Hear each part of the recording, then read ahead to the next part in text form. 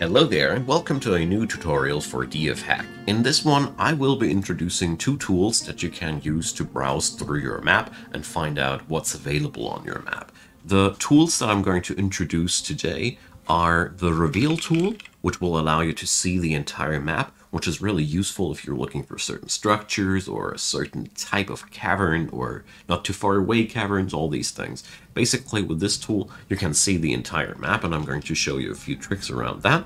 And the other tool that I'm going to introduce is the prospector tool, which is less invasive and which gives you just more data to work with. So I found both tools quite useful. They achieve basically the same goal, but I found them similar enough to introduce them both and leave it to you which ones you use, alright?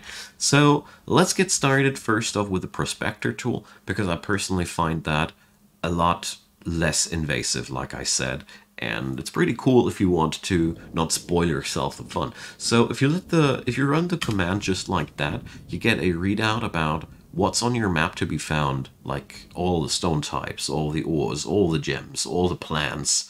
Basically everything which is growing on your map is summarized here in its amount, where it's to be found, and yeah, it's a pretty nice listing type, and I really like to use this if I'm looking for certain types of minerals or certain types of stones, you know. Sometimes you want to have that jet, for example, or, you know, it's really useful to just probe.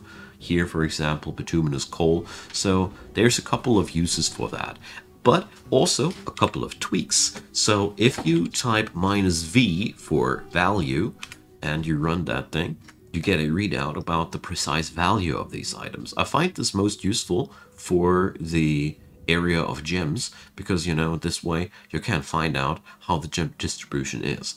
Another cool way here, another command is -s. This is a sort command. So if we use now -s and then ors, you have to skip that empty tile, you know, it's not like that. That would be wrong.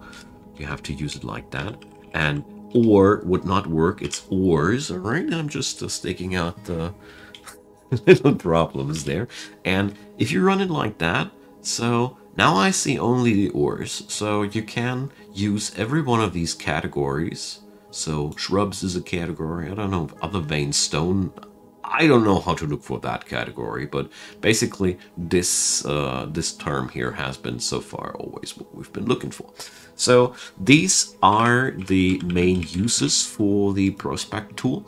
You can also prospect other areas like the hell, just like if you really want that. But this is pretty much all this tool does.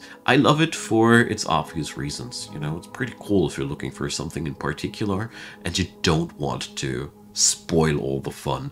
Basically, just looking for, if you're looking for a certain type of stone or coal like that. All right, so let's go on over to the other tool, the more invasive tool, the reveal tool.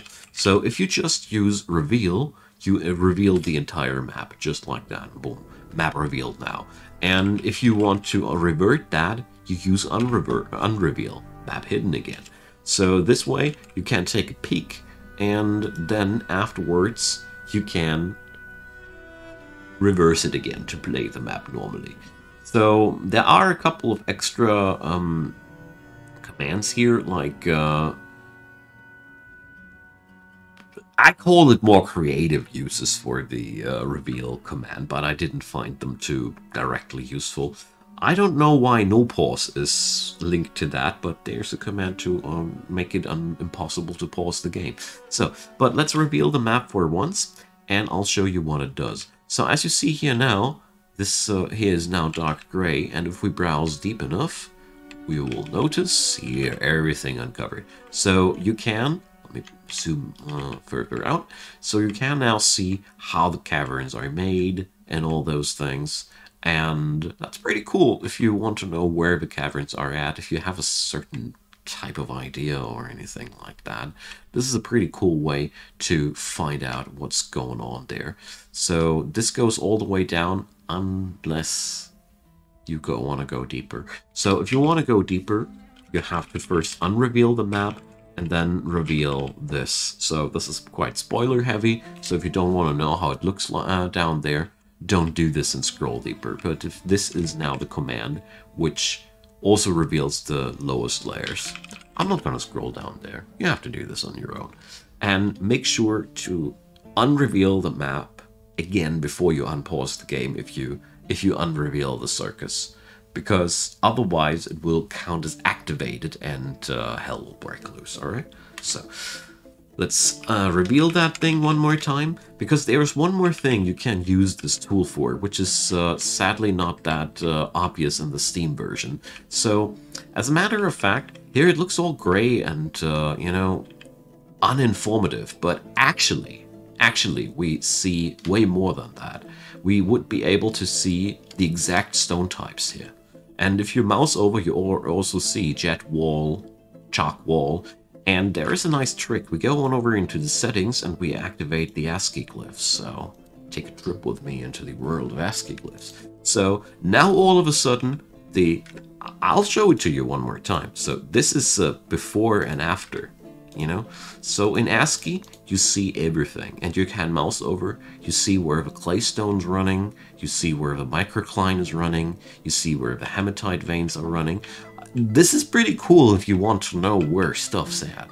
I mean, it's obviously very, very cheat heavy, you know. You're giving away all your secrets of your map, but I found it pretty cool to show you what it actually looks like if you reveal the map in ASCII tiles. So every one of these colors is a stone type.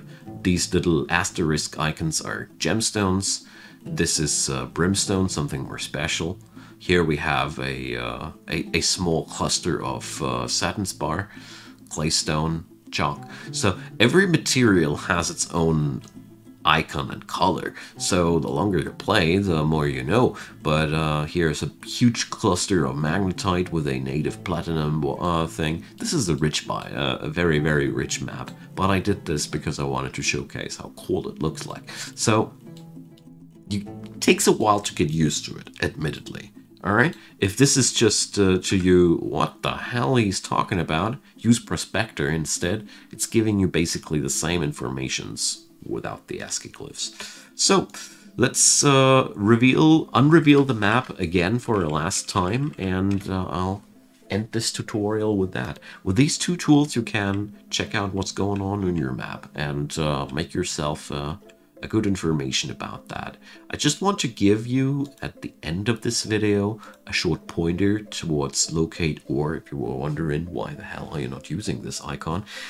I didn't get it working properly, that's all. I mean, the tools I have introduced are massively more useful than that one, and it feels either incomplete or bugged currently.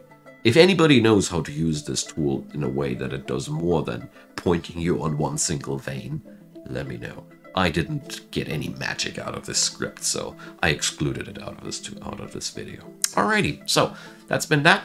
Leave me your comments down below if you want to see other scripts of this massive library here explained. Drop me a comment, I'll see what I can do. And besides that, a thumbs up would be wildly appreciated. Same goes for a subscription. There is also a playlist link down there if you want to check out all the other DFHack videos I did. Knock yourself out. So, that being said, have a wonderful day. Hope to see you soon again, and bye-bye.